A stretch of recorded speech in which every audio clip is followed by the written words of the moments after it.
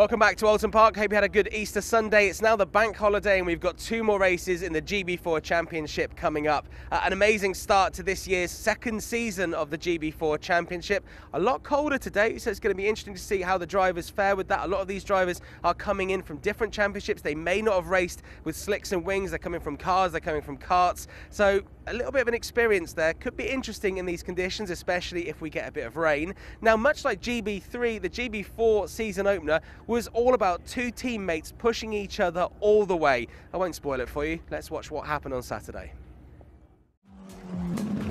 Highlights from the first race of the GB4 Championship as we will be racing down to the first corner. A KMR Sport front row would see Tom Mills starting from pole position, but it was his teammate Jeremy Fairbairn that would take the lead down into the first corner around the outside. It would be a switch for the race lead, and it would be Fairbairn leading the charge down towards the second and third corner. He was just about able to hang on over the first lap as well, as there was some jostling in the background. A couple of stallers that would have to work their way up the order as well. One of these being Reynolds, the third car in shot here, trying to get past Hotchin and also trying to get past Kulkarni as well. He was having a couple of issues locking up into those corners. Out wide did go Colin Queen, the 4th car in shot as the sun was setting. It would cause him some steering issues throughout the rest of the race, but it wasn't slowing him down at all. He was still attacking Cooper Webster, trying to find his way through.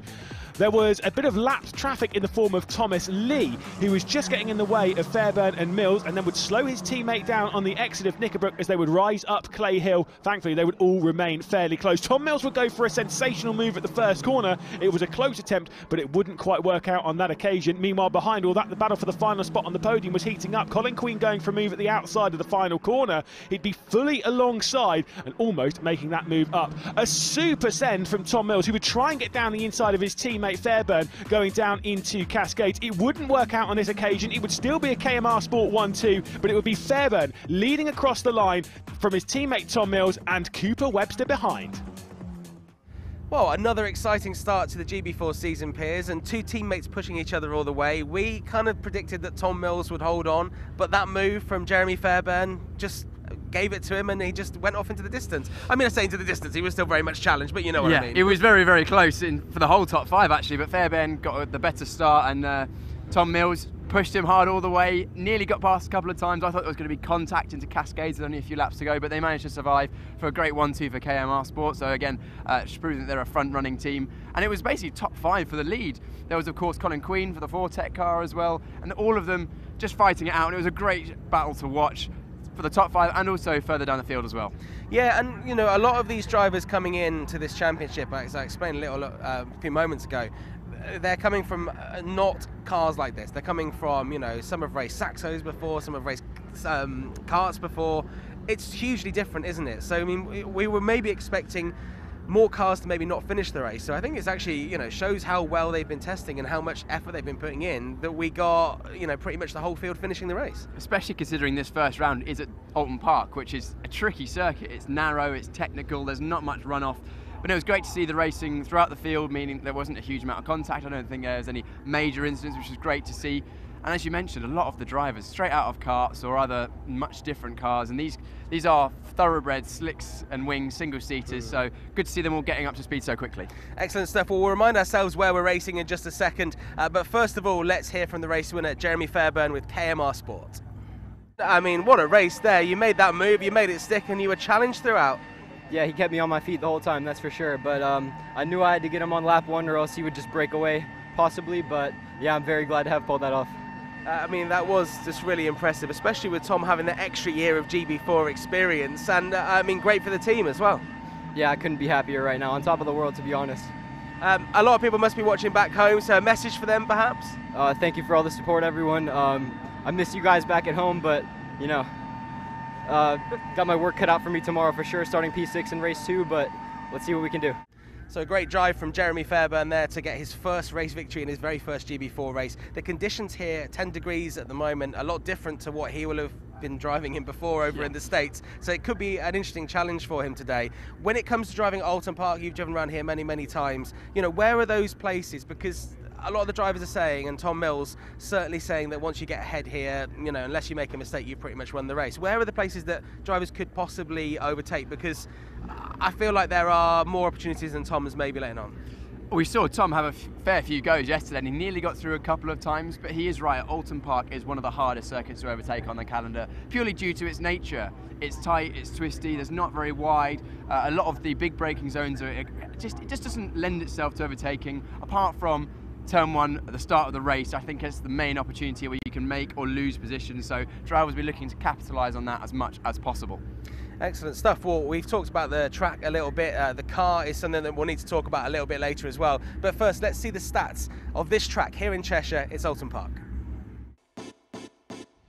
Let's take a look then at the circuit we'll be racing, Oulton Park in Cheshire, starting out the season on Easter weekend. Old Hall, Avenue, Cascades, all fantastic corners as we head down Lakeside towards the Island Bend into the Shallows hairpin, which has seen its fair share of drama.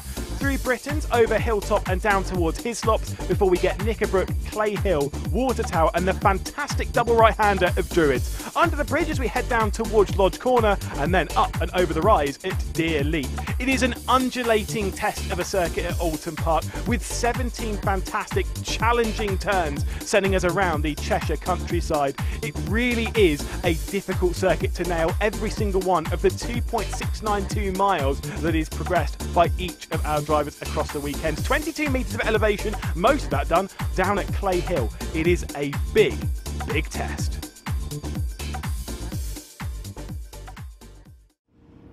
We're down here at the Fox Motorsport Garage, a new team to the championship and a new driver as well, Sid Smith. How's it been going so far? Oh, well, to be fair, we haven't been having the best weekends. Had a bit of an incident on Friday practice, unfortunately. Led to us having to change a few bits on the car, and it unfortunately felt completely different qualifying.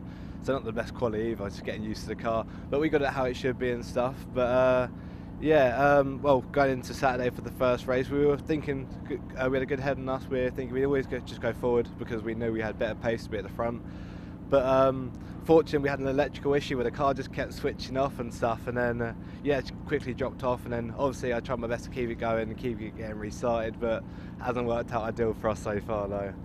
Not an ideal start, however, I'm sure it's a long season ahead of us. How are you thinking or feeling ahead of the race 2 and 3, of course, with the changeable conditions that might be coming out today? Well, yeah, definitely. I think we found the problem now, so hopefully we shouldn't be having any more problems like we had in the first race. So hopefully we can actually go forward for once and keep our heads down. But we try not to let it affect us too much because obviously it's only one race, it's a long season to go. So hopefully everyone has a bad race. Well, not hopefully, but I think everyone will have a bit of a bad race at some point, so hopefully we got ours out of the way now and we can work on just getting to the front, getting some good points each race and then hopefully getting some podiums. That's the aim. Of course, podium's always the aim. Thanks for chatting to us, Sid. I believe, John, you've grabbed another driver. That's right, Piers. I'm outside the KMR Sport tent with Jack Clifford, who's making his debut here in GB4 this weekend. Over from Australia, from Melbourne. A lot of people watching back home. It's Tuesday morning, so I know they'll be up and excited to watch this race. How have you found it so far racing in the UK? Oh, it's been such a different experience compared to racing at home. It's been a whole new experience of first for me. First with wings, first with slicks, first left foot braking. It was always heel and toe at home. So lots of skills that I've had to learn and a really steep learning curve that I've had to go up in pre-season testing, and that curve is still very steep. So qualifying was a bit disappointing, but moved forward in the race to be in the top 8. It's a very competitive grid this year, which is great for GB4 to have such competitive numbers and a really high standard of driving, which is great for the category. So I'm just chipping away at it, giving it my all, and the results will come. Indeed they will. What experience have you got then before you came over to the UK to race in GB4? Well, I started in karts in Melbourne when I was about 8 years old. I did that until I was 12, and then I did a lot of off-road driving in Australia, off-road events when I was 15, and then Formula Ford in Kent when I was 16, and then the Duratex, which we have in Australia at 17, and now Wings and Slicks in the UK at 18. And they say that Melbourne is the city that can have like 4 seasons in one day. I believe that's what they said when I was over there. And so far today we've seen sunshine, we've seen rain for that first GB3 race. If it does rain, I mean, you say you got Formula Ford experience, a lot of the drivers who have done that seem to be pretty good in the rain. Is that a concern, or can you take anything under your wing? Oh no, it's not a concern. Luckily last year we actually did have a lot of wet races in the Formula Ford, but wets with wings on the car is a bit different. And in Australia when it's wet it's still hot. So some of these British kids in the wet and cold, they're at home, and it's something that I've got to get used to. And it's the same with learning any new skill. It's just practice, practice, practice. It's great that Tom's racing this weekend. It's given me a lot to learn from with his experience in the cars, which has really pulled me forward as well. So with this next race, it's still up in the air whether it'll be wet or dry. It might be half and half. So it's the same for everyone. I'll give it hell and see what happens. Well, you know what, they said some very nice things about you when we were discussing the race on Saturday. So, I mean, I feel like it's your time now in this race. So, Jack, it's great for you to chat to us. Do you want to send a message home to people watching in Australia? Yeah, hi Mum, hi Dad, hi Jesse, Lauren, mate. I know Greg's watching. Hey guys, thanks for watching. Thanks for the support. The people that I've met in England as well watching. So thanks for the support, guys. Hopefully we get a good result.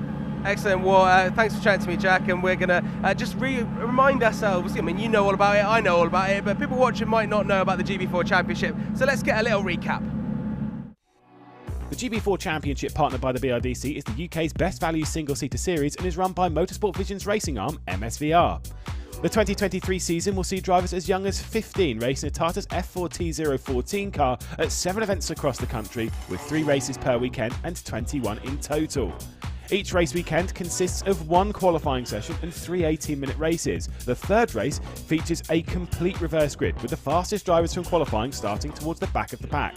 The calendar starts at Oulton Park on Easter weekend, with visits to Silverstone Grand Prix and Donington Park in May. Then we head to Snetterton in June, returning to Silverstone Grand Prix at the end of July, Brands Hatch in September, and we return to Donington Park for the season finale in the middle of October.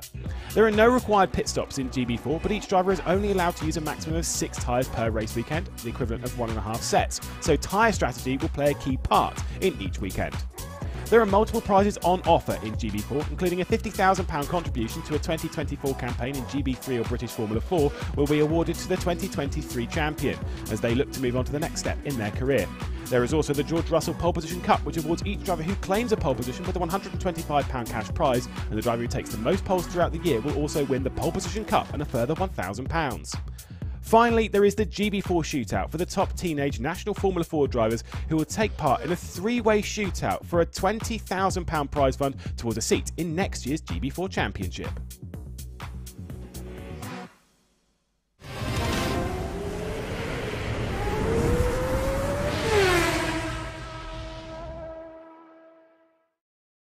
Hi, my name is Colin Queen. I'm racing for Fortec Motorsports in the GB4 Championship, and my number is 62. My name is Cooper Webster. I drive for Evans GP and my car number is 37. Dylan Hotchin, Privateer, DH Racing and number 50. Hi, I'm Harry Reynolds. I'm racing for Elite Motorsport, number 23.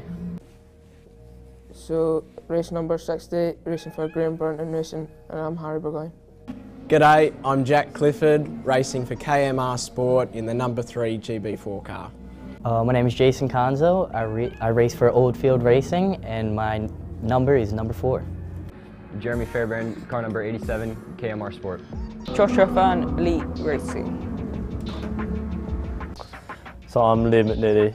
I'm racing for Fox Motorsport this year and I'm car number 48.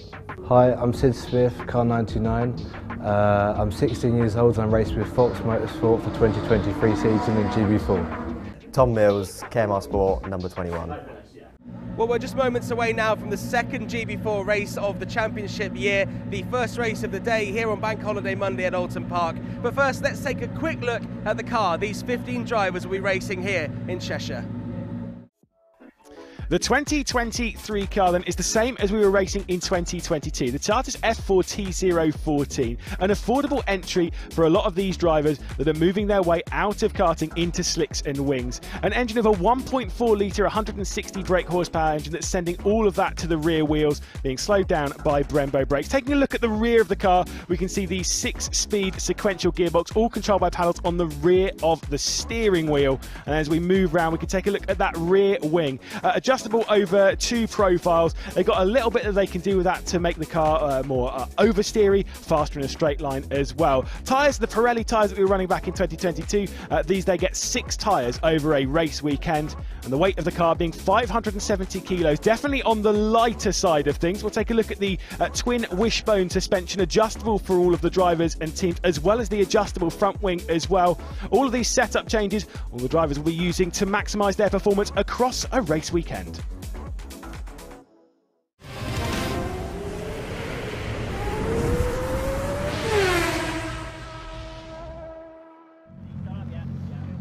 Well, it's raining cats and dogs over here. Yeah. Me and Piers have got the emergency umbrellas up because, yeah, things have taken a little bit of a turn for the worse in the last few minutes or so.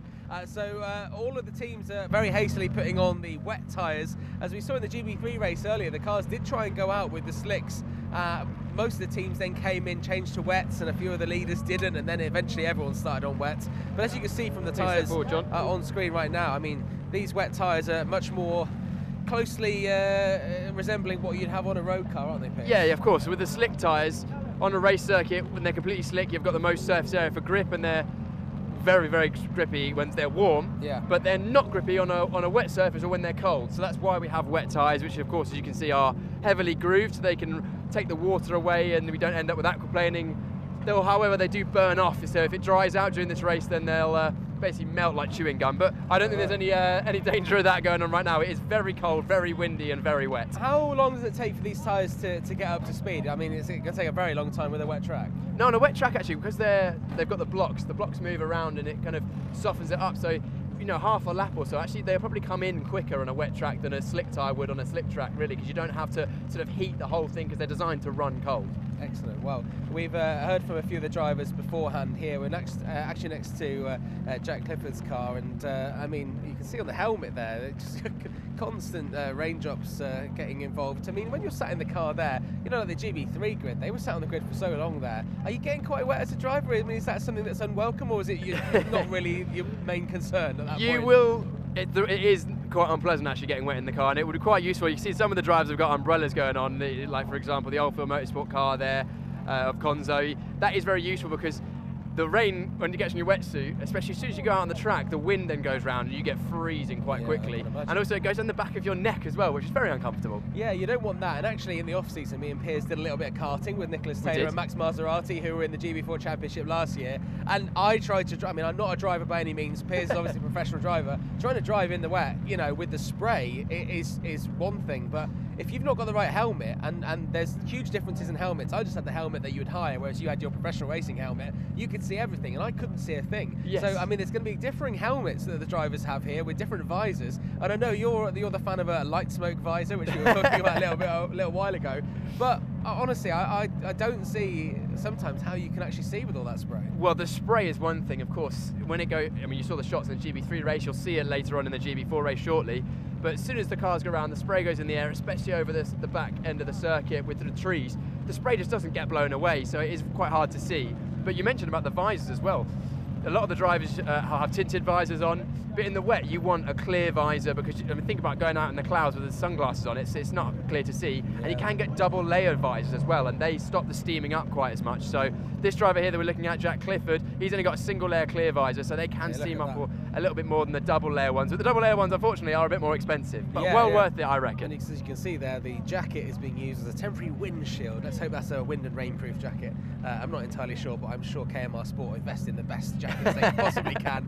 We've got to talk a little bit about Tom Mills here now. I know we focused on him a little bit in the last race, but he is particularly good in the wet because of all of his racing with Formula Ford. Yeah, Formula Ford is no wings, no downforce. It pretty much feels like driving in the wet most of the time, but he's also done a lot of miles in that car, and he knows the Oulton Park in the wet really well as well. And we were chatting to him before the race, and he was saying, you know what, I don't mind if it rains, I think I'm pretty confident. Well, he cheered when it started raining. Yeah, he did. He was like, yeah, I'll bring it on. So he's clearly confident, knows this car, and feels like he's got good pace in the wet. And it'll be interesting to see how the drivers around him, of course, the rest of the grid, all new to the championship and to this car. So how they got on with it, how they get on with this car in the rain will dictate how well they do in the race. I mentioned earlier on actually about the tyres taking not that long to come in. I actually misremembered. They will take a lap or two to get to full grip, because when they are completely new, like these tyres we've got on, on the KMR Sport car of Clifford, that's sort of that lacquer on the outside of the tyre takes a while to wear off. Okay, well, it's going to be interesting to see how it goes. We can see over here, actually, the red and white car of Harry Burgoyne is coming, having some, playing around in the back of it there, which we won't get too close to because teams are obviously very protective over their settings back there with everything that is housed under that cover. But that's not ideal with the rain coming down either. You don't want to get a bit of water in there. No, I can tell you almost certainly what's happening there is they're making a rear roll bar change. So with the suspension of these cars, you have two things. You have the suspension which holds each wheel up, and then you have a roll bar which stops the car sort of wallowing. Like if you're on a bus, you'll feel it wallow from one side to the other. They have what is called an anti-roll bar, which basically keeps the car flat, and you want the car flat for stability and for the aerodynamics. What they'll be doing is just probably just softening that off a little bit, because it makes the rear of the car a bit more compliant. You can hit the curbs a bit harder. It makes it a bit more predictable to drive. Sometimes gives you a bit more grip. So some of the teams will be doing that, some of them will have done it already, some of them will be just making tweaks now. But it's purely preference. I mean, ultimately it doesn't make a huge difference to the lap time. Ideally you'd like a little bit more rear stability, so that'll be Harry Burgoyne Jr. will be pretty happy with that, I think, going out on the circuit, because it is getting wetter by the minute. Yeah. My feet are quite damp now. Yeah, it really is. There's a man there, just Ollie Dutton, just to our left, who looks like he should have brought a coat. Of course, the man in charge at Fortec. Harry Reynolds for Elite Motorsport was struggling in that last race. He's the number 17 car, just to my right over here with an umbrella. Great helmet actually on Harry's head there. Obviously, he had a little bit of trouble there. A lot of problems getting the car started, and that will have probably affected him in his first GB4 race. Yeah. You know, it's probably not ideal for him to come out now wanting to, make up for that and having these conditions. And we mentioned before, some of these drivers are not as experienced as Tom Mills will be. He's got that full season of GB4 under his belt already. So, there's going to be pressure as a driver, because you want to make up for it. You don't want to then, put too much pressure on yourself and make a mistake. Yeah, of course. I mean, with the wet weather, it throws in so many more variables. With the lines in the dry, there's pretty much one fastest line. In the wet, you can go inside, you can go outside. There's slippery bits. Some of these circuits, some of these drivers might not know where the slippery bits are on the circuit. Maybe if it keeps raining like it is now, there might be some rivers running across the track, and the more experienced drivers will know where they are and be able to predict that in the first couple of laps. So by the end of this sort of 18-minute race, most of the drivers will be up to speed, but it's just the start of the race where you can gain a lot of positions. Those drivers with a bit more experience in potentially these cars or this circuit in the wet will have a bit of an advantage, like, for example, Tom Mills, who I know, as we mentioned a moment ago, is looking forward to the wet. Well, in fact, in the GB3 race, the start that James Headley got, over Joseph Loke, and Joseph Loke's very experienced with these kinds of cars, but not with the GB3 car. James Headley was really, really quick off the line there, so that was very impressive from him. Yeah. Just looking around at some of the other drivers, I mean, they all seem fairly chilled considering it's raining and it's only their second GB4 race. I would be a little bit more worried. At what stage would you be looking at the race not taking place? I mean, when does it get dangerous? When there's enough standing water, and I think the standing water is the issue. When there's, the circuit's wet, the spray can be an issue, but I don't think in these cars with the, there's not a huge amount of downforce in the GB4 cars, so you're not going to see spray like we do quite in Formula 1. However, if the rain keeps falling and then you end up with puddles on the circuit, lots of rivers, and then the drivers start aquaplaning, and at that point you can't control the car no matter what you do. It's not down to skill. At that point is when the race director will consider potentially looking at some other options for either safety car or red flag, but I think it's unlikely that's going to happen unless we have a real deluge in the next few moments. Yeah, I mean, it does look like it's going to stay a little bit similar to this. We did see this cloud coming a little bit earlier, and I think your driver's instinct kicked in, and you looked up and went, that looks angry. Yeah, I did. And it's kind of angry, and it's the wind is actually something. As you can see with the umbrellas here, we're having to fight to hold on to these. So that is something else the drivers are going to have to contend with. Is this a track that's largely affected by the wind? We find a lot of tracks that are on former airfields struggle the most, because obviously they're in places where there's high winds. Well, Snetterton, for example, is notoriously windy. Silverstone as well. They're very flat circuits. Here we've got the luxury of some tree cover which holds the spray, but at the same time, yes, it covers some parts, so then you might not feel the effect of the wind, but then you'll come out of turn one and then out into that big open area going down to Cascade, and suddenly it can affect how the car feels. These GB4 cars maybe not quite as much, because there's not such as the wings aren't quite as big as in GB3, but you'll definitely notice how it affects the car in terms of the balance. So if you've got, for example, the wind coming from behind you, it'll generally push you on into the corner. You'll need to brake earlier because you're going faster, but also you'll have less rear grip going into the corner. Whereas the opposite happens. If you've got the wind on the nose, so at you as you come into the corner, you'll turn in with loads of grip, and then on the exit, you might find that if that wind dies down, then you'll have a bit of a moment And it's, you know, it's all about thinking about what happened last lap. Sometimes it's unpredictable. We've even seen in Formula 1 at Barcelona last year, Sainz, I believe, and Verstappen both got caught out by a gust of wind.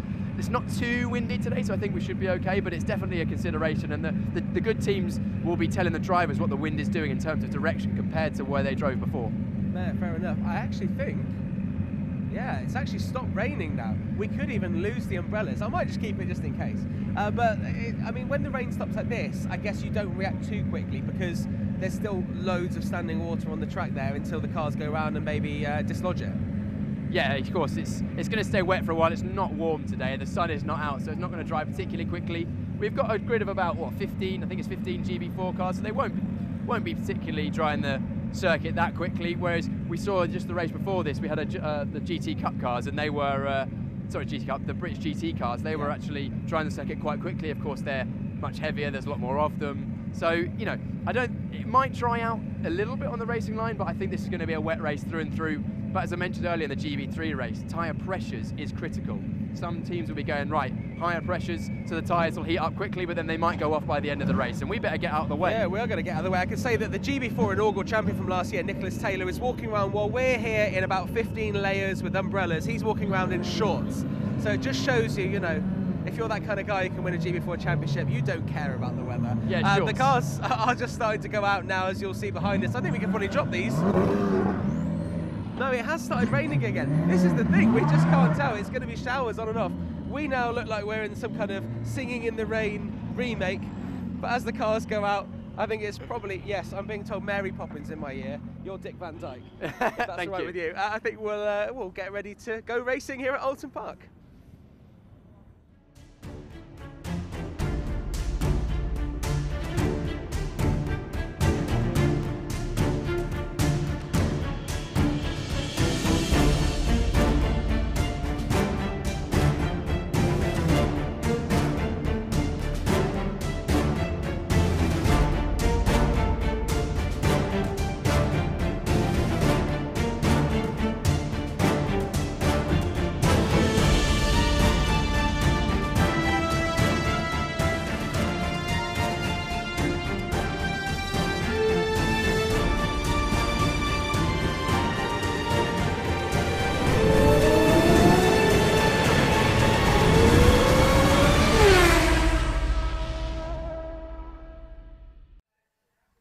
And so the craziness continues then. After a fantastic race a couple of days ago, the conditions have changed. It is going to be a wet race here for round number 2 of the GB4 Championship, partnered by the BRDC.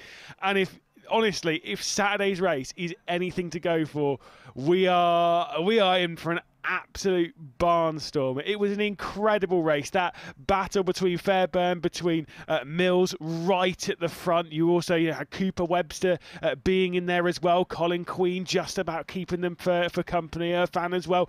Just about the top 5 were separated by absolutely nothing throughout the race. It was breathtaking stuff. I get the feeling that we are in for a very similar treat in this one, maybe even slightly more so.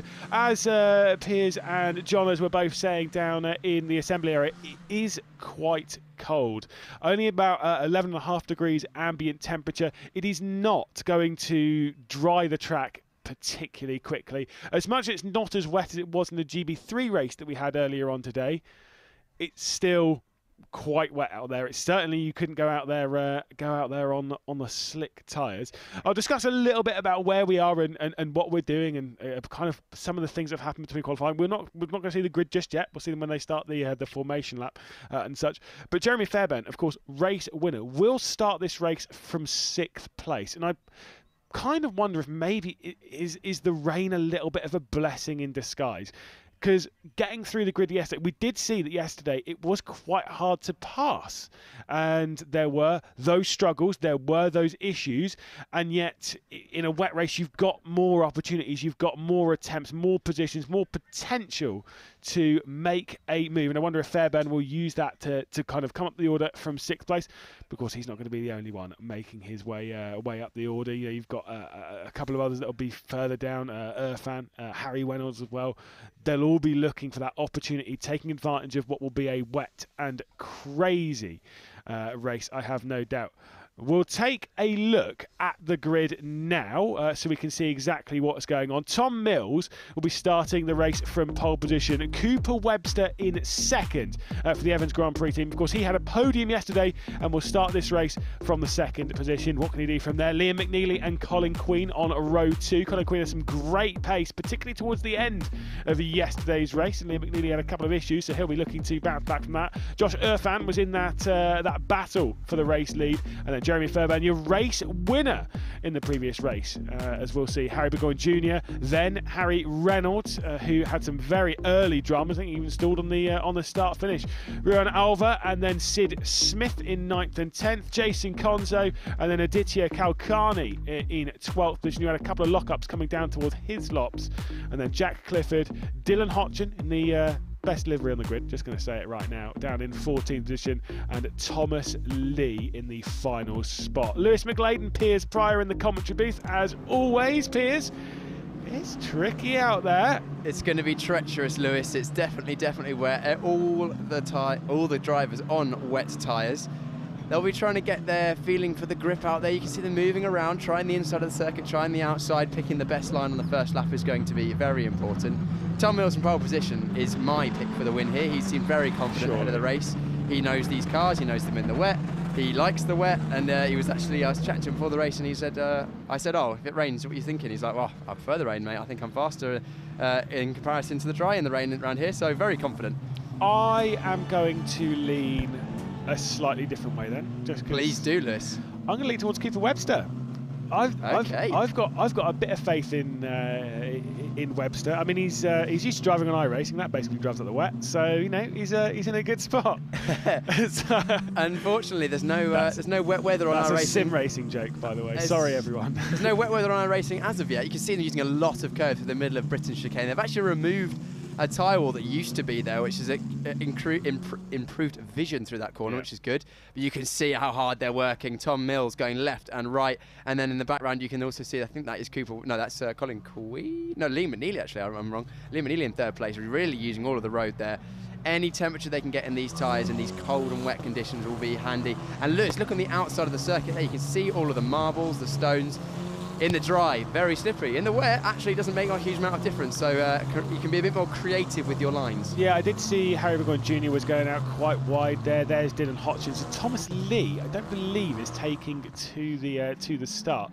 But yeah, they were running quite wide through there. We saw that in GB3 though as well. They were using basically all of the road. They kind of had a little bit here at Druids. It's not kind of one you want to run all the way around the outside, otherwise you end up on the side. We saw that a couple of times. Yeah, Druids is this corner right here, very fast, double apex right-hander, only a lift and maybe a small brake in the dry, but in the wet it is definitely a brake and potentially down a couple of gears.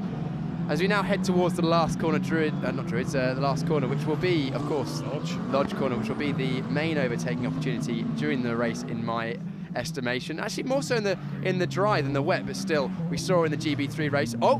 Oh, Cooper Webster has come into the pit lane. Surely not for slick tyres.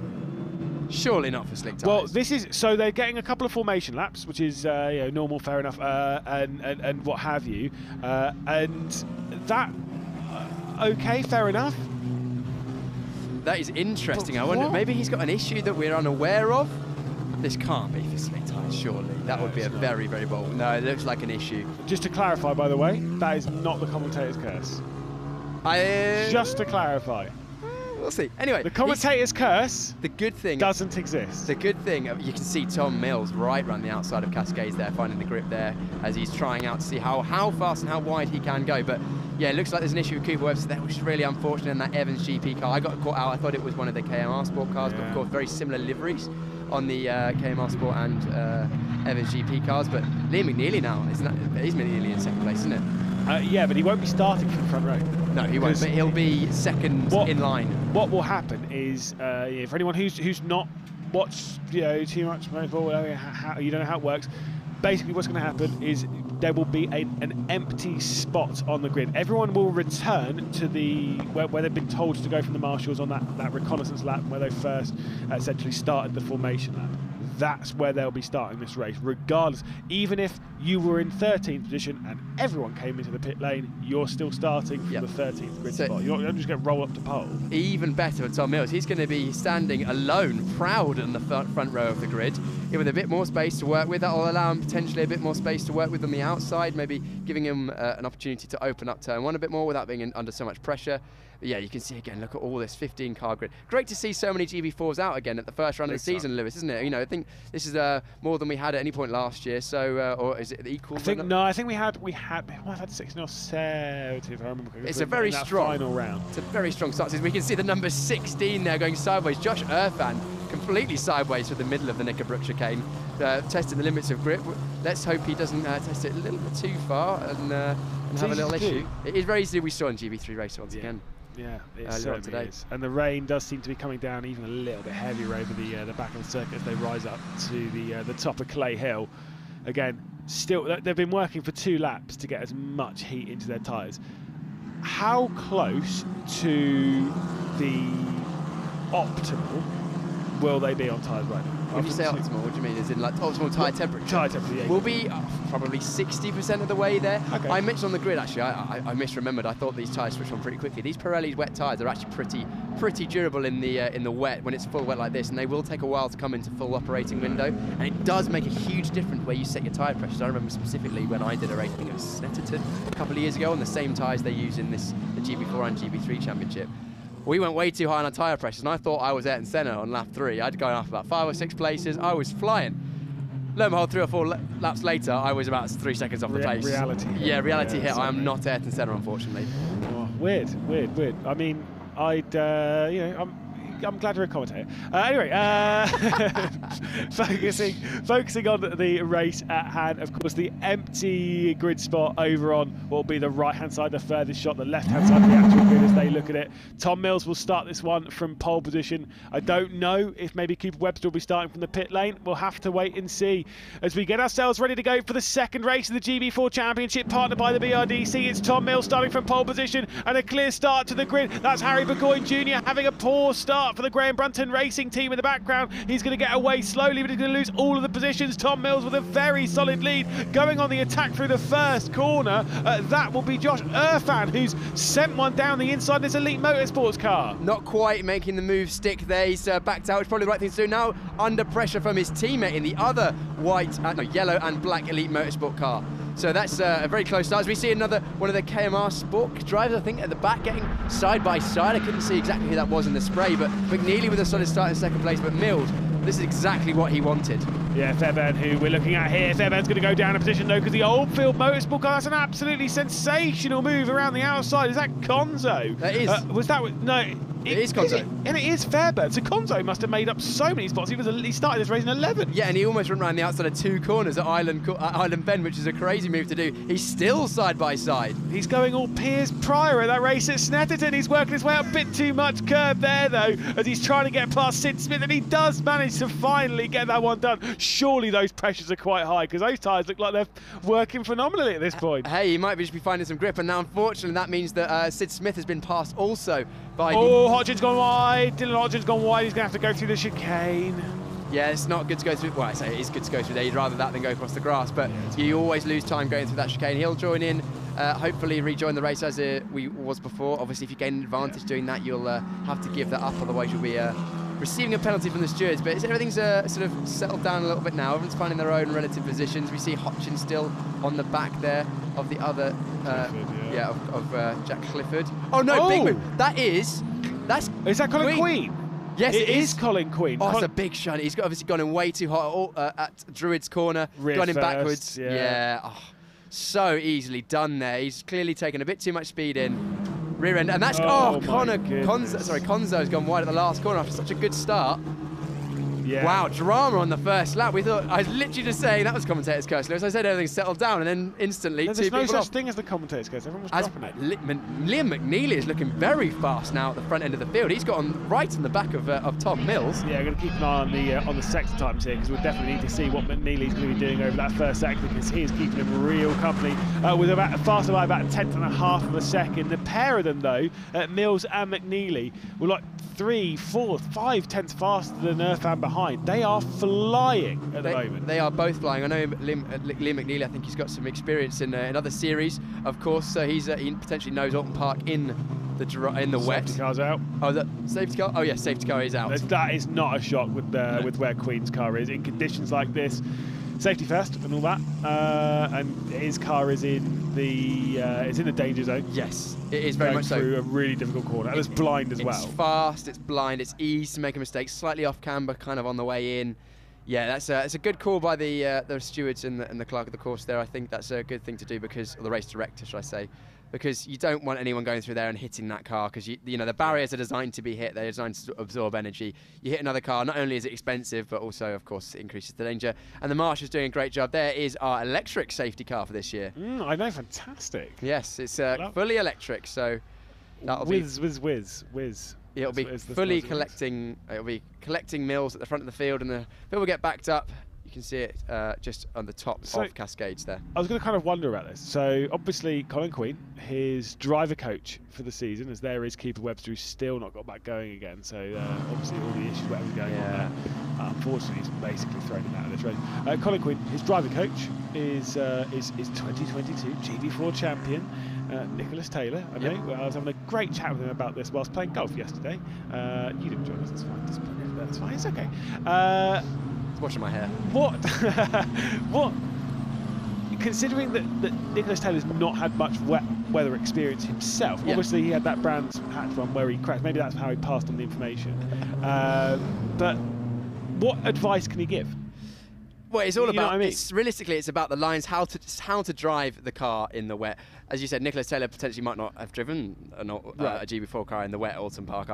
I don't think it was wet last year, unless he did a test day. No, it wasn't. But it was really wet on the media day, though. Yes, but however, it will be more about, of course, how to drive the car. So you can watch from an onboard video as a driver that's experienced with the cars. You can see where the car is on the limit, and you can see where there is more time to find if you're using all the road, if you're on the right parts of the circuit. Are you actually at the limit of the tyre? Because to start with, you need to. There's sort of almost 2 or 3 things to getting a good lap time and good speed in the wet. Is one, you have to make sure you're on the limit of the tyre for most of the corner, because it's very easy to under or over drive a wet tyre. You can either slide through the corner and be way off the pace, or you can just think, oh, I'm near the edge of the grip, and you're actually not. And then there's also being on the right part of the circuit where the grip is. So sometimes it's the outside. And sometimes it's all about just making sure that the line is short because you're going slower anyway. So you'll notice through the Britten chicane, through the Knickerbrook chicane as well, they'll often just jump straight over the curbs and kind of straight line it, because you can't turn as well as you can in the dry. So why turn when you could go in a straight line and use the curb to hook you round? Yeah, I kind of remember seeing it from, I mean, if you keep your eyes open, especially on like the restart stuff, I remember yesterday, it was Roujon who went into turn 1, and the car just didn't turn. Into Old Hall earlier. And so as it's done, it's just like pushed out wide, pushed out wide. Oh, let's have a look. See if we got a replay of Colin Queen. Yeah, he's just gone in way too hot. He's got on the grass in the middle of the corner, which is easy to do because it's a double apex corner, so the outside of the circuit kind of comes up on you quite quickly. And if you miss the first apex and carry too much speed, which is so easily done, because they're still on the lap 1 guessing their braking points, because they haven't done a full racing lap around here in the wet today, at least. Yeah. So he will have guessed it, either braked a bit too late, or braked locked up a wheel, or potentially not trusted the amount of braking he can use and just rolled a bit too much speed and touched the grass. And as we all know, wet grass plus racing tyres, it's not equal grip. No, it's why I couldn't believe that Costa de Paris didn't spin going into his laps, into the Knickerbrook chicane, because he touched the grass in the braking zone. You've still even got the mud where he went. But he didn't spin. So yeah, that's amazing. The rain's getting heavier, by the way. You can kind of see it on the screen right now. At least not where we are in the commentary booth. As literally everyone in here is like looking at me like, "Is it? What are you talking about, Lewis?" But you can kind of see that down here, the rain certainly looks heavier on our camera. I know it can be a bit deceptive, but I do believe the rain's got heavier over the back end of the circuit. Yes, you can see it's certainly still very wet. There's not really a drying line at all yet. You can, of course, see the shiny parts of the circuit where there's more water. There's a few puddles offline, but not too bad online, so we're not going to be in a position where we're going to have to red flag for conditions unless the rain really starts throwing it down, which is good to see, because we want to see some racing out there, Lewis. Yeah. Hopefully we'll get about 8 more minutes of racing. We've still got 10 minutes 40 to go. That'll take another lap or so for them to retrieve the rest of this car. The marshals once again doing an excellent job of making sure that we can get racing and also ensuring everyone is safe. Our Orange Army, a team of volunteers, there they are, we could not go racing without them. Thank you so much to all of the marshals and volunteers across the country, but also especially here at Oulton Park this weekend. Yeah, and especially to be out there in conditions like this. You know, it's like they have a long day ahead of us. We talk about everyone that works in the motorsport weekend, whether all the camera operators and everything like that, and then we get the cushy. Somewhat, you have to go out there and be out in the wet a little bit. I get the cushy job of just sitting there. You can sit in the comms box, stay nice and dry, but the marshals love it, and that's why they do it. There's a real community amongst the marshals. They love it. They come back every year. They get training over the winter, and they're they're the best in the world. That's why when there's often new Grand Prix, Formula 1 Grand Prix around the world, they'll ship in British marshals because the world knows that we have the best marshals, and it's thanks to them that we are able to go racing as drivers and feel safe, and as safe as we can, because of course we know motorsport is dangerous and there's nothing we can do to stop it being dangerous, but we can reduce the risk as much as possible, and if something does go wrong, we've got the best team possible there to help us out. What marshals called in Spain? I don't know. No, L marshals? No, it was in the little group chat we've got. I think they're called like. Whoa! Nearly an accident in the back of the field there, Lewis, as you were chatting about Spanish marshals. There was someone nearly ran into the back. We almost had a repeat of the GB3 incident at the last corner there. But good sort of awareness from the driver at the back. Didn't quite catch the number. It's quite hard to see the numbers from a distance of the spray. That is Colin Queen's car, almost fully retrieved now. They were called commissioners, by the way. Wow, that sounds official. That I was like, can we call some of our marshals commissioners? That sounds epic. That does. But yes, I don't know. I think it might have been potentially Alva. Yes, I think it was. It was one of the white Vortex. That would have been Alva. Oh no, it would have been Kulkarni actually. Sorry. Yes, Kulkarni nearly ran into the back of Konzo. Konzo, you got to feel for Konzo. He was look at the rain now at the back end of the circuit, Lewis. Wow, that is coming down. Oh yeah, it's going to be coming through the commentary booth. Yeah, no, this is why I moved all of your paper over to the other side of the commentary booth, mate. We're getting soaked. Yeah, but look at the rain now. That spray is getting worse. So again, something else to consider for the drivers. The conditions will be changing lap on lap, and that's something you do not get in the dry, really. Yes, the rubber goes down, but it's sort of the track evolves slowly. Whereas now, look at the water on the circuit. That changes things, Lewis. Those drivers that potentially would have gone a bit, softer on the tyre pressure, potentially thinking it might dry out. I say the drivers, it's the teams more than the drivers that will be making those calls, unless you're a more experienced driver, potentially like Tom Mills. But the lower you go in the pressures, the longer they take to come in, but the better they will be at the end of the race, potentially, if it doesn't get too wet. But now with this, you basically want to be pumping those tyres right up to get as much grip as possible, open the tread out. It looks like the lights may have gone out on the safety car, so we could be good to go. Emily second. Emily? Oh no! Emily second. It's Dylan Hodgson, who's gone for a spin at the top of Clay Hill. Is he going to be able to get back going again? Yes, he is. We are going to get soaked. We are. I'm getting soaked here in the comments box. I'm glad you picked that side of the commentary box. Right, race is about to get back underway then. Safety car has come in. I'll do this whilst Piers is trying to sort out everything of what's going on. As we'll see Tom Mills take control of the race, and will he be able to secure this one as he'll lead our way back under green flag racing. McNeely behind, and let's see what happens down towards turn one. I did see the safety car. No, it's green flag. It's green flag. Okay. So the elite motorsport cars of Irfan, and I didn't catch the other number. Oh yes, the elite motorsport cars having a fun. Oh, contact! No. Sid Smith into the barrier. Safety cars breed safety. Oh, he might actually be able to carry on. That was with Fairbairn, I think, yes, championship leader, of course, race winner yesterday, and Sid Smith has become stationary. Unfortunately, that grass is going to be really, really wet, so maybe he won't be able to get going. Although, yeah, on the wet tyres, should have enough. He should be able to get going. Hopefully the marshals will be able to fix that barrier, ready for the drivers to come around next lap, because they've all been bunched up under safety car, because we'd like to see this go green for the remaining 6 minutes and 18 seconds. But it is so wet out there now. It is going to be basically a race of survival out here. Yeah. Tom Mills, yes, he's confident in the wet, but you can see even the elite motorsport car there sliding sideways. Wowzers! This is getting intense out there, Lewis. It's going to be a tough race as they head their way through the Britain's chicane and down towards Hislops. As we'll see, Tom Mills, he's looking comfortable at the moment, but it's as comfortable as you can be. I was going to say, the kind of the balance that you have to strike between comfort and then and then kind of like stressing out the race is unreal. Let's see here, Fairbairn then without a front wing, obviously after the Sid Smith injury. He's got Burgoyne Jr. behind him, and let's see who else is coming through. The safety car has come out. The safety car has returned to the circuit. Second time this race. So the safety Who's that car, going slowly? Is that Burgoyne Jr.? Has he got an issue? No, that's one of the Fortec cars. That must be Alva. Alva must have had an issue. I didn't see him go off. He was just going slowly up Clay Hill. So either the car, I don't know what's going on there. We'll have to see if we can get some sort of replay. There's a front wing. That'll obviously be Fairbairn's. Oh, Sid Smith can't continue the race. That's a real shame. That's probably why the safety car's come out. He's tried to get back on the road. You can see he's in a different position than he was when he came out of the barrier, but the grass just being too wet, he can't get enough traction to get out of the... yeah, it's going to be soaked out there. Look, you can see it now. I mean, there's been quite a lot of rain here in England the last couple of weeks, and it's been waterlogged, and yeah, safety car, 4 minutes remaining. We might get a couple of racing laps towards the end. Potentially. It'll be good to see that, because the racing that we've had, the small amount of racing has been good, apart from a couple of incidents we've had, but yeah.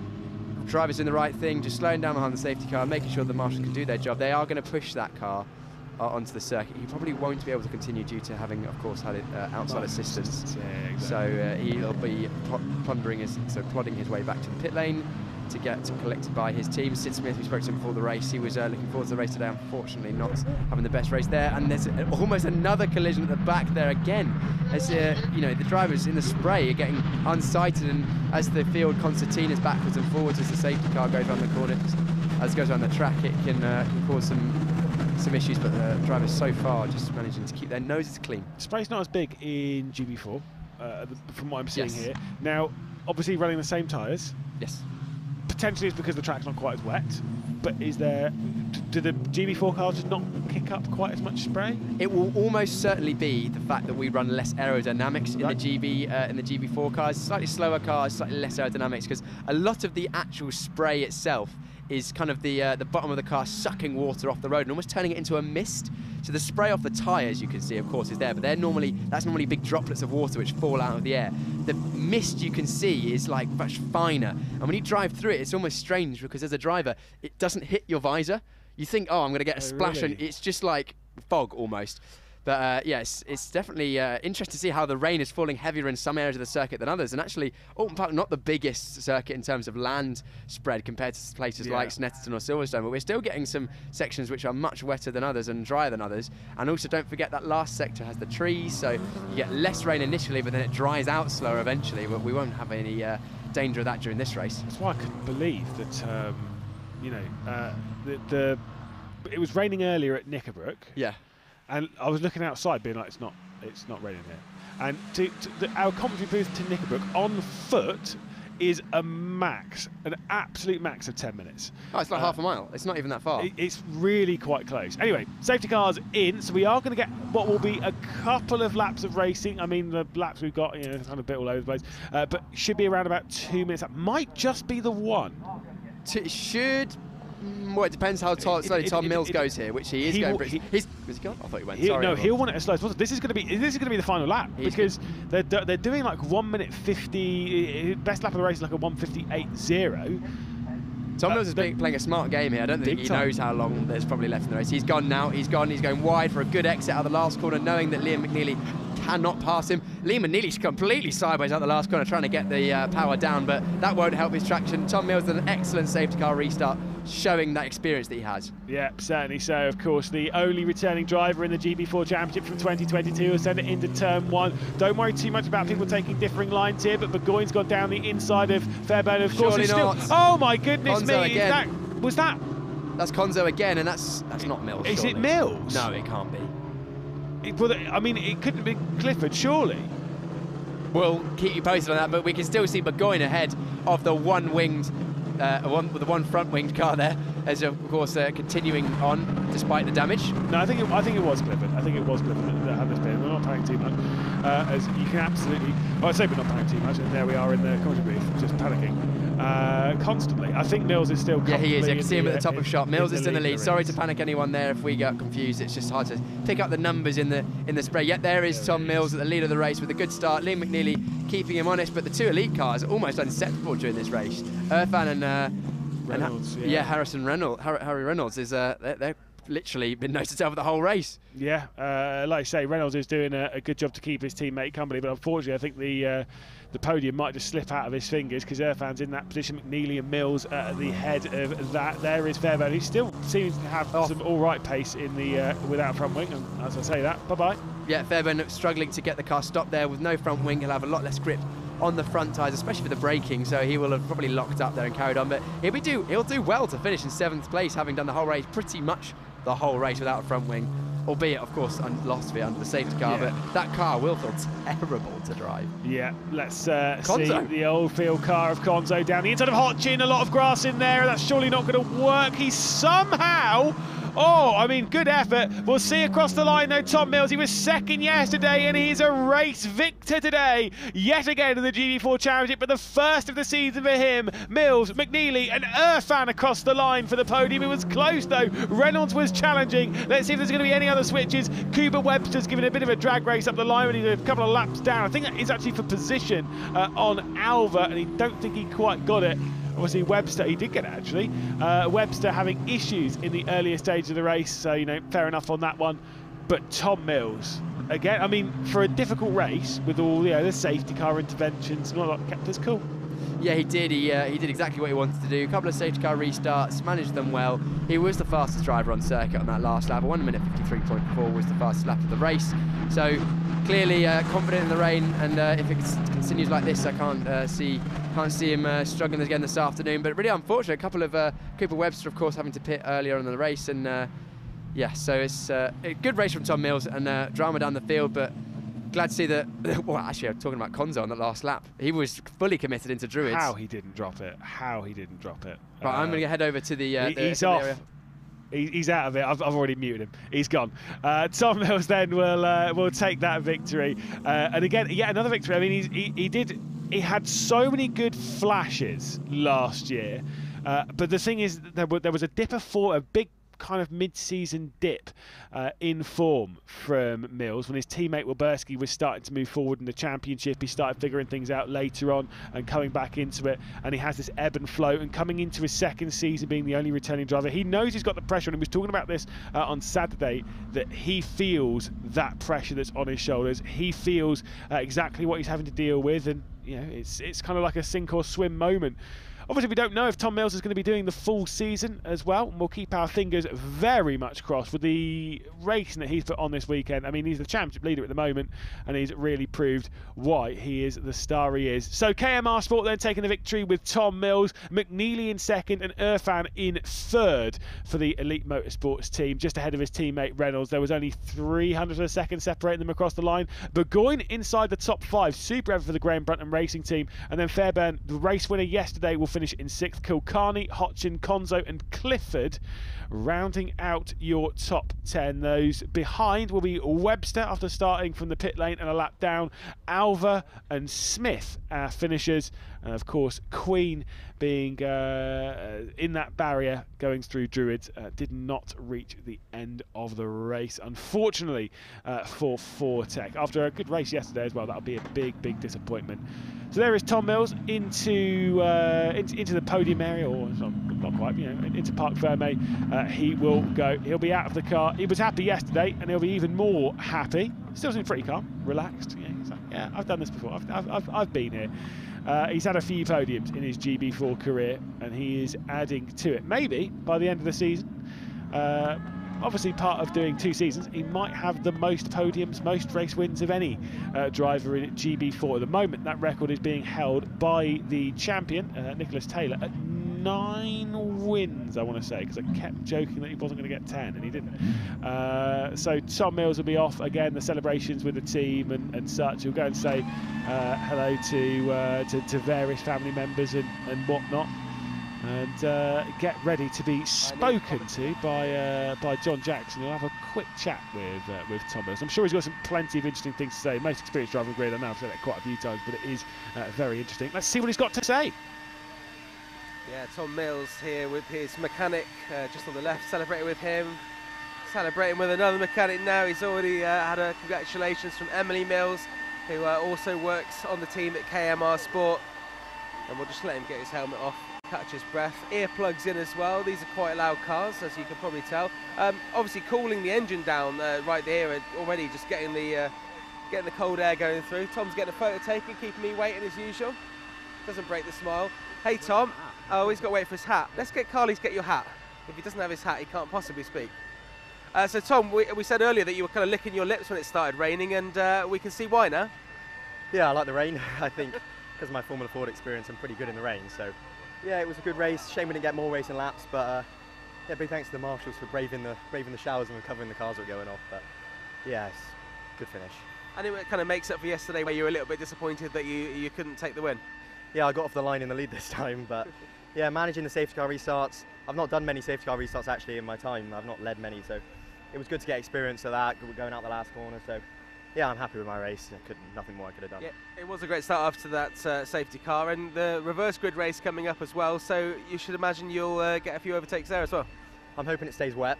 If it's dry, it'll be like Saturday where it's really hard to overtake. If it stays wet, I think anything can happen. You saw the amount of safety cars, but if we have safety cars in the reverse grid race, and there's not many laps to overtake, so I'm hoping it's a bit cleaner than this one. Excellent, Tom. We'll let you go and celebrate. Tom Mills there with KMR Sport. Interesting fact about Tom Mills, he designed their brand new logo, which he's very proud of. I'm just trying to avoid what has become a lake here in the paddock. I'm going to try and find, here we go, Liam McNeely with Fox Motorsport. Liam, a decent race for you there, and you know, second GB4 race and getting on the podium in the second place. Yeah, you know, I couldn't really have asked for much more. Just safety car sort of hindered our progress really, but we was looking strong, and just zero visibility really when you're stuck behind a car in front. You know, it's hard to see. So yeah, you know, second race, you know, first podium. Yeah, good. Good for the team as well, making your debut in the championship this weekend. When you saw the rain coming down, was it a little bit worrying for you? I like the rain around here. You know, it's a proper driver's circuit this, and yeah, you know, rain came down and we just sort of have to all get on with it. So yeah. Excellent. Well, you did very well, obviously hindered by the safety car, but it's fine. You get second place. We'll let you go to the podium now. Liam McLean with Fox Motorsport, and we have Josh Irfan, do we, somewhere around here? I think he's gone, so let's let him get a trophy. Lewis McGlade will talk you through the podium. Certainly will. Yeah, he might have run off immediately. So excited to be on the podium. Cheers, Jonas. Yeah, I did notice that lake. It was looking pretty grim out there. Again, sun's out. I've got the sun to the left of me. I've got the darkest clouds that I've seen for a while on the right. It really is the start of the season. And it did take us a while to get a wet race in GB4 and GB3 last year, and we had a couple, particularly at Brands Hatch. I remember those. It has not taken very long. I guess that's the price we have to pay for the absolutely beautiful day we had on Saturday for those first races of the season. They'll head out onto the podium. And they'll be introduced one at a time. Obviously, they've got to go out in order: third first, and then second, and then first, third. Yes, I know that sounds confusing because I've done it awkwardly. They'll all get their trophies though, and like you say, well-deserved ones. Irfan did do it. It was nice understated drive, held off you know, his teammate Harry Reynolds throughout the entirety of the race, but he just kept himself clean, kept himself focused, and just didn't make a mistake at all. He was it was a very impressive drive, all things to be considered for Irfan. And you know, for our race winner, you've kind of got to throw out your plaudits that he's done such a good job of kind of running away at the front and being in such a strong position. They'll all be introduced onto the podium then in just a moment. Irfan will be the first one to head his way over there. And after a super drive to that third position, just a bit of a delay to wait for them to go onto the podium. I'm sure they're very excited to be like, no, I want my trophy now. Mostly because I want my trophy before it rains again, because I think that cloud is heading in this direction as we're preparing for the podium. And again, there is another race coming up this weekend. It will be the last race of the weekend, but it will be a reverse grid. There'll be 13 cars of the 15 reverse. They were the 13 that remained inside the 103% rule. So for some drivers, like for example Tom Mills, they will be starting from that 13th position. So dropped right the way down the order. Also, yeah, whilst we're here and waiting for them to go onto the podium, let's have a little bit of a shout out towards Liam McNeely and that superb start to the race and the pace that he was putting on in the early stages to really keep Tom Mills company. He was applying every little bit of pressure he possibly could to Tom Mills, but Mills didn't crack. Here we go then, Irfan onto the podium, third position for him as he'll take to the podium, receive himself a, it's blown a bit, and I think all the background has almost fallen off. So Irfan receives his trophy for third place, and then in second place, Liam McNeely will jump up there for Fox. Again, a brilliant drive. Excellent from Gemma and Richard there, our banner holders for the GB4 Championship. As onto the top step of the podium, once again, it is Tom Mills. KMR Sport winning the second race in a row. They did win the first race yesterday with Fairburn taking the victory, but this time it is Tom Mills. He finished second yesterday and finishes first today. What a drive it was, and like you say, if we're seeing him all the way through the season, I mean, he is going to be a tough driver to beat. But more importantly, in the race later on, as the wind's really picking up, what can he do from 13th on the grid? Either way, we're going to hand down to Piers Pryor because he's chatting to some more drivers.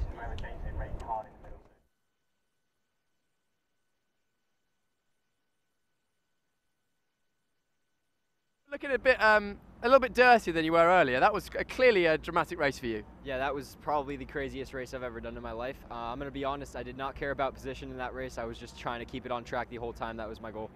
And you just about kept on second for most of the race, but unfortunate coming together with Sid Smith at turn 1, which is why you are now covered in mud. Yeah, unfortunately, Sid got by me and then he just had spun in front of me and left me nowhere to go. So that took off my wing early race, my front wing, and I just had to keep it on track after that. You did well to keep it going with no front wing. It must have felt pretty, well, understeery. Yeah, I don't even know what it felt. I just wanted to keep it on track. I struggled with vision most of the race as well, but yeah, that was crazy. Have you done many wet races quite like that in your previous racing career? Oh, no, never. I mean, I've done the Formula Ford Festival, but this was a lot more crazy than that for sure. Well, Jeremy, I'm sure we've got more crazy races like that to come. Let's see if we can grab a word with Jack Clifford. Jack, are you ready for a quick word? Thank you, Jeremy.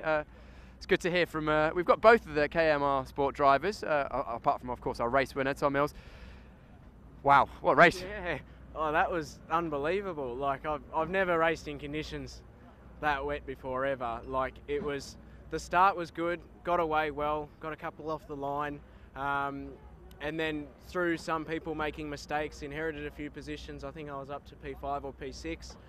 Then the rain started to get a bit heavier on the visor, and then the track was starting to get even more pooling, even on the straights. And then someone went off in front of me in turn 1, and I didn't see that, and I've hit a puddle. I've gone around, lost all the positions that I've made, which is a shame, but finished the race, car's in one piece, learnt a lot in that race. It's disappointing, but good at the same time. Well, ultimately, of course, the GB4 Championship for many drivers is sort of their first Slicks and Wings Championship. It's great experience, and you're here, I assume, of course, to get results, but also to learn as well. And it's experiences like this that you can't really have anywhere else. So it's probably obviously a good learning experience for you. Exactly, and I mean the conditions are the same for everyone, but conditions like that, it's pretty much the conditions that you would learn the most in. Not only about pace, but also psychologically how to keep a calm head in the wet and not be throwing it off as well. So it's, as much as the result hurts a little bit, it's, like you said, learning as well as good results. So learnt a lot out of today, and now on to race 3 where I think we're starting up the front. Hey, that'll be good fun. Look forward to that. We've got Jason Conzo. Jason, I very much enjoyed watching you during that race, Jason, because I don't think there was a dull moment. I think you were up 3 places, then you were off, then you had a crash, then you were back on, then up more places, then the last lap you said, you know what, I'm going at the inside anyway. Yeah, certainly. As soon as the green flag dropped from our position, it was like, well, the only way we can go is up. So it's just judging the grip out there and trying to get a good sense of the speed. We know where we are now. We have to dial it back for race 2, but I'm super excited. The pace is there. It was a great race, though. No lack of commitment from yourself whatsoever. So just talk to us about the conditions and how the car felt. Usual rain race stuff. When we left the line, it was definitely a bit slippery. And then, unfortunately, since we were under the safety car for a bit, just kept getting wetter and wetter. It kept getting slippery. So I was just trying to keep heat in my tires. And it would help for a good restart. and then I was just trying to gauge where the grip was, dive down a little bit early on the second restart, and then that's when the loop happened. Yeah. But definitely excited. I got a lot of info for next race since it's a reverse grid. We're super excited to see what happens. Gonna take off. That'll be good fun. You mentioned just a moment ago there that you dived in early to the corner and that caused the spin round. Just talk to us about how the grip is on the circuit at different places. Yeah, certainly. Well, Oulton Park, it's definitely, you gotta veer towards more of a wet line than a dry line. And then I was getting really a lot of heat in my tires, so that's why I was gonna try and dive down, see if I could go inside the rain and kind of go a bit wide on the exit. And so, but I just got my left rear just on the, so that's what caused the spin. But you know, still a fun race. I had a great time in the car though. It was a bit of fun. Great, well, great fun, and of course, look, you learned a lot for race 3 later on. Good luck in that, starting someone near the front for the reverse grid. Jonas, what a race. Yeah, that was exciting when we actually got some racing, 2 safety cars. We kind of predicted that might happen with GB4 because, you know, as we say, a lot of more inexperienced drivers and having some struggles. But, you know, Tom Mills impressing as we knew he would in the wet due to his experience. Nice to chat to some of the other guys as well. And yeah, a few drivers out there had a few moments, didn't they? But I mean, other than Colin Queen, I mean, that was bad for him, but I feel like there was quite a few. I think Jason actually just spoke to you there, maybe rescued it once or twice. Yeah, well, he wasn't the only driver to have more than one excursion, but unfortunately Colin Queen going out of the race with that mistake on the end of the first lap at Druids. He'll be bitterly disappointed with that. Strong result yesterday, strong result strong race up until the end of the first lap. Well, Cooper Webster as well, having that problem that meant he couldn't race. But look, we'll be back for one more race a little bit later on. There is a large gap between this and the next GB4 race, but the next GB3 race, the final one of the weekend, the reverse grid race, is coming up in half an hour's time at around about 1:30. Everyone's getting their lunch at the moment. Will the weather hold? We'll find out very soon. Rejoin us in about half an hour's time.